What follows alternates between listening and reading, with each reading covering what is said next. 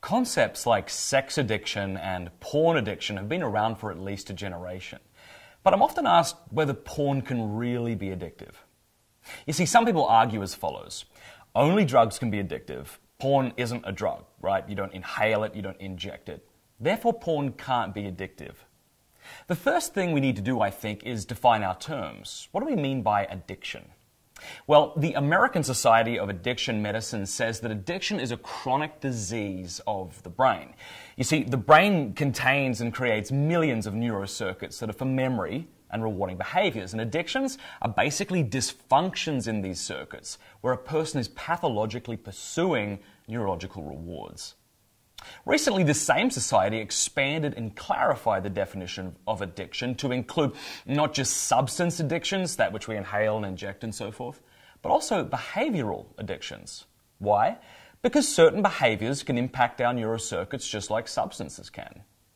Dr. Donald L. Hilton, who is a neurosurgeon, said that this idea that porn can't be addictive is hopelessly out of touch with what we now know through modern neuroscience.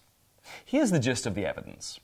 First, let's say you hook someone up to a brain scanner who's verifiably addicted to cocaine. The brain scan will show a loss of volume in the brain, especially in the frontal lobes of the brain. You'll see the same thing for someone who's addicted to, say, meth. When you have shrinkage in this area of the brain, people experience uncontrollable cravings. When their impulses kick in, this area of the brain that's meant to throw on the brakes and control the impulse is so weak, the person's body begins gearing up and they experience that gotta have it feeling. Interestingly, a few recent studies now show the same phenomenon in the brain when it comes to someone who's addicted to sex or who's a porn addict.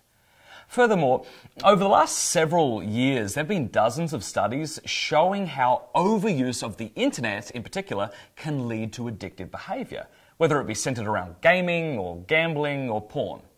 These are all behavioral addictions where the behavior has become so hardwired in the brain that the person has similar sensations as someone addicted to an external drug. So both drugs like meth or alcohol and behaviors like porn are tapping the same neurocircuits. Here's the good news. We have evidence that shows that the brain can heal itself, so that even if you've been addicted to porn or are addicted to it, take courage.